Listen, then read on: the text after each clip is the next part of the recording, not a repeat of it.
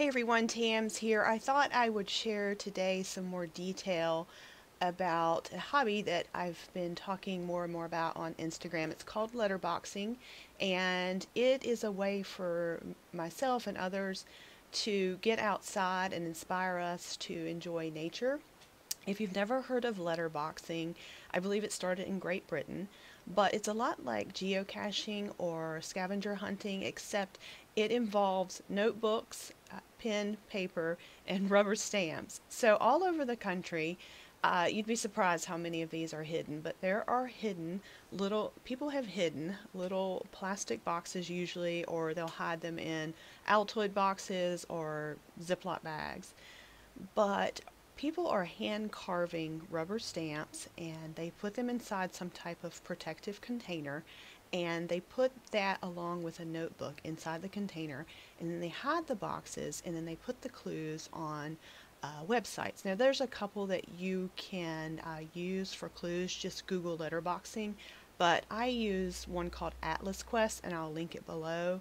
And I really like their clues and their site and the maps, and it's very informative. So what you do if you're interested in this is just go on to the site and you look in your area, and you may be pleasantly surprised how many letterboxes are hidden in your community. I was really shocked how many were hidden in my community just within a 5 mile radius, and very shocked at how gorgeous some of these stamps are.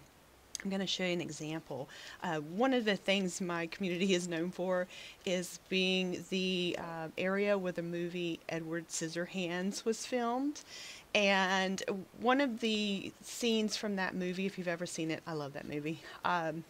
Edward is going to open up a hair salon in a shopping center, and that particular shopping center is very close to me. It's called Southgate Shopping Center. And there is a letterbox hidden there at the shopping center. You have to go online and look up the clues for yourself. I can't tell you the clues, but I will share with you the stamp, because this has been my favorite stamp so far. Look how great that is. If someone carved that. And I love clues. I loved this sort of thing when I was a kid. There's a 9-year-old in my world that seems to be enjoying this with me. We love getting the clues and going to search for them. Some of them are in, public places like libraries, post office, you name it. Some of them are very easy to find. You really don't have to hike very far or look very hard. Others are located in state parks, national parks, local parks, cemeteries. You do have to do a bit of hiking, but again, the website will give you an idea of how much hiking is involved, or if you will need a compass. I have not done any of the ones that involve a compass just yet. Just recently, we took an adventure to a park called the Upper Tampa Bay Trail and went hunting for some letterboxes. I do want to warn you though, if you're going to an area that's exposed to a lot of the elements and there's a lot of washing away and things like that, you may not be able to find some of the boxes because, the weather probably just washed it away or what have you.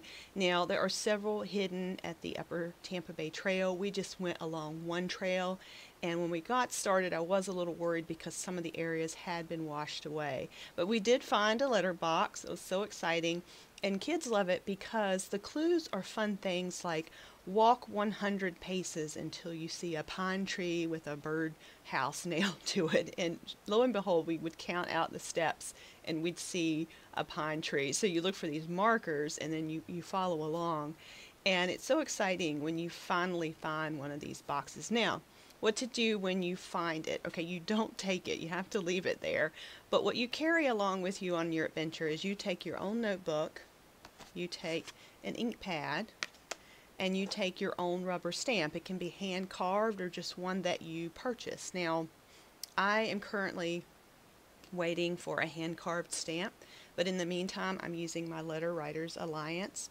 stamp because it's unique to me. And when you get to the location and you find the box, you open it up and you should find a rubber stamp inside of there and a notebook. They don't always have a notebook, but usually most of them do. And you stamp that stamp in your notebook and then you stamp your rubber stamp in their notebook, and then you sign off on it. Now, when you join atlasquest.com, it's free. You create your own name as a letterboxer, and you know, it's usually something fun. I usually sign it with my name and the city we're from, so that the person whose notebook and box that belongs to, they can flip through and see all the different people that have found the box. And it's really interesting to look through this. It's a log book. So it's really interesting to look through and see who has been on that same adventure that you have, and where they're from, and how many people have actually found the box. So it's a lot of fun. I highly recommend it.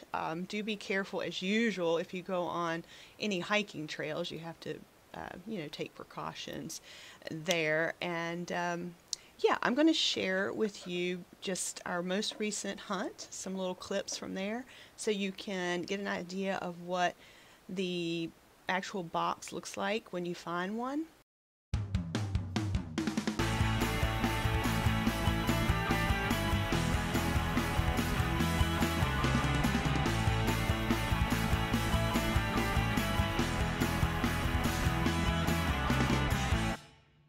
On the fiddler crab stamp, the other two.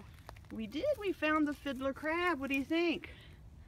I think this is awesome. The other one was a fail. Yeah, but well, we got to hide this one back where we found it. So let's. I hope you enjoyed, and I hope this inspires you to get out, get outside, and possibly go letterboxing. Thanks, guys.